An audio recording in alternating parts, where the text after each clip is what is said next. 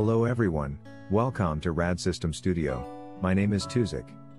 In this video tutorial, we will learn how to create a master detailed form using PHP Rad Classic. I am using RadSystem version 5.1.3, which is the latest version at the moment. I will be using a project I have created already. So let's get started. Before we continue, let's publish this project, and then take a look at it on the browser. This project has 5 tables. Which are the users table, product, transactions, sold items and vendors tables. Master detail form makes it easy to add more than one records to their respective table with a common key that joins them together. Master detail form is of 2 types, which are the one-to-one and one-to-many master detail form. Starting with the one-to-one master detail form. On the database tables, select any table of choice from your project table. On the table pages, select Add Page. From the Add Page properties, find Master Detail Form, and then click on the field. A dialog box pops up. This is our working space for Master Detail Form. Here we will do all the configuration we need to have Master Details Form working. With this green button, we can add a set of sub-form. And with these arrow buttons, we can move a set of form up or down. The red button deletes or remove a form from the space. We can add as many as we want, but I'm going to add just one set. Click on the Set Sub-Form of Interest. On the right side, click on the Relation Type field to select the type of relationship. We are going to choose the first one, which is one-to-one. Click on the next field, the Detail page. Here we choose the subform we want to connect to the parent form. I will choose the vendor's add form. That means we add a vendor while adding a user to our system at the same time. Next is the referenced field. With the referenced field, we choose the subform field we want to set the parent id to. This will create relation between the parent form and the subform. So I'm going to set it to the UID field.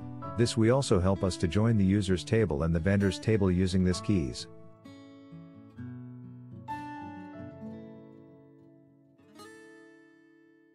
Once done, please click the OK button. Publish project and the preview on the browser to see changes. Observe the users table fields, which are username, email, phone, password, confirm password, IMG and date timestamp field. Below the form is the vendor's add form. This show we can now add a vendor as we are adding a user, and also have 2 records connected together with the referenced key. Let's fill this form.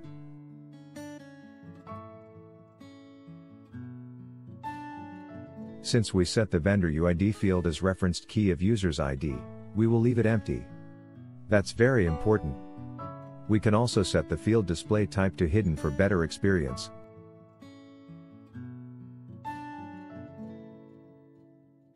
Once done, click the Submit button. That's it. Let's go to the vendors list page to see if our record was added. Here is the record. That is great. Do you notice the record UID is 2? That is the user's referenced ID number.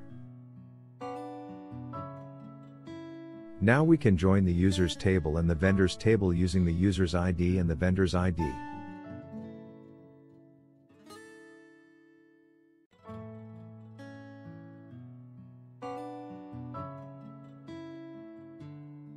Let's demonstrate one-to-many relationship. The configuration is basically the same. I'm going to use the transaction table and the sold items table for this demonstration.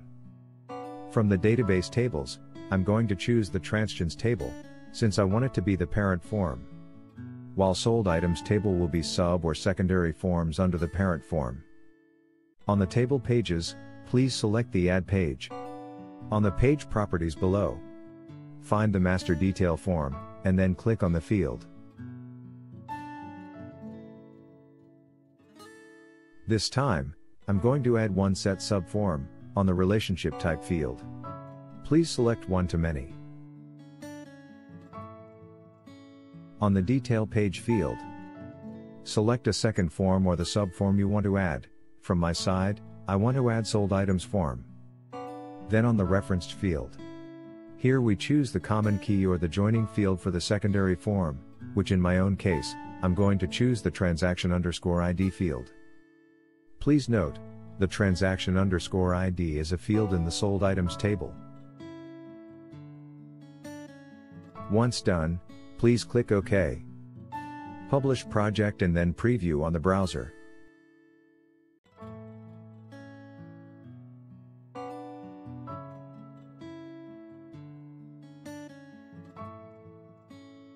Here, we have master subform, and it is in a row layout. This layout will allow us to add many sub-records at a time. This transaction_ID field will be handled automatically. And since we don't have to fill it, I'm going to hide it for better experience.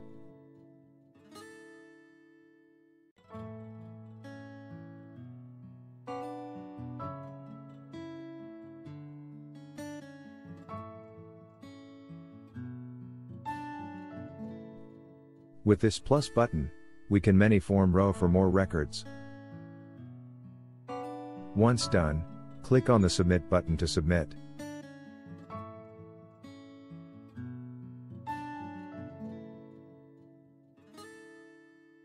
On the Sold Items, we can see all the records we added with the transaction ID of 4. Back to the Transactions table, here is the record with ID of 4. Let's select the transaction view to list all the sold items with transaction ID of 4. Back to RadSystems Studio. On the Transaction View page, click on the Design button. On the Design page, I'm going to add a column for the sold items list. Then from the Components bar, locate the subpages. On the subpages, click on the Sold Items, and then drag and drop Sold Items list to the column we created.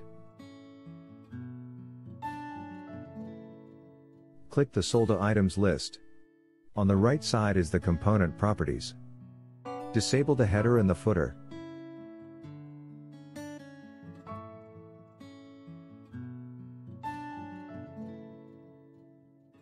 Also link the sold items to the transaction page using the transaction_ID field.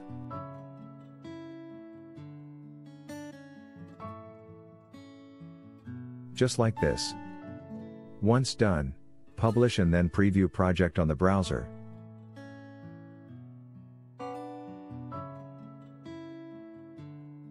Now when we view a transaction, we can see sold items with the referenced transaction ID.